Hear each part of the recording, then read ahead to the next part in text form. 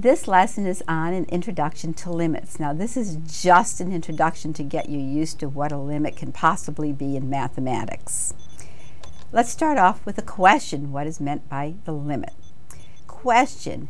As you enter a room, a spider is spinning a web from the top of the doorway down towards you. Will you and the spider collide? Well, as you think about this, there are many answers. Think of the spider. Here's the doorway. Here's the spider coming down. If you walk into the room and the spider has not reached you yet, no problem. If you walk into the room and the spider has come down, it can just touch your hair, right? Or as the spider comes down, you walk in the room, it can hit you somewhere else. Or as the spider comes down, it might be way up here and you're over there. So there are lots of answers to the question, will it hit you? Well, the idea if it's hitting you would mean you and the spider hit the same limit at the same time. But if it doesn't hit you in any way, then you are not being at the same place at the same time, so it's not limited by what you're doing, or you're not limited by what it's doing. So let's go on and look at this in mathematics. What is a limit in math?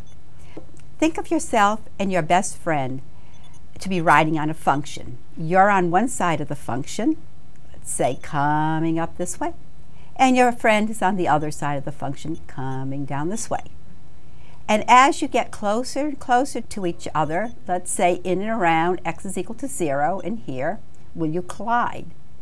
Well, of course you'll collide because you're both on the same function and you will hit each other. That's all well and good. So a limit means you have to look at coming in from the left and coming in from the right and see whether you and your friend in this case, or the function, reaches the same point. What happens though with you and your friend if there's a point of discontinuity, or what we call a hole right at that point? You're coming in from the left, your friend is coming in from the right. Will you reach that same point? And the answer is very definitely yes. You will reach that same point. You may not have to hit that point, but as long as you are reaching the same point, you have a limit. What about if the function is discontinuous and doesn't have a hole? For instance, like this rational function. You're coming in from the left, your friend is coming in from the right. Do you meet? Of course not. So then we say no, and the limit does not exist. So what are we talking about mathematically? Well, we are saying that if you approach a function limit from the left, which is this minus right here, and you approach the limit from the right of your function, and they are equal, then you have a limit. And thus we say it is the limit as x approaches a of your function f of x, and that equals f of the value a. What happens when they are not equal?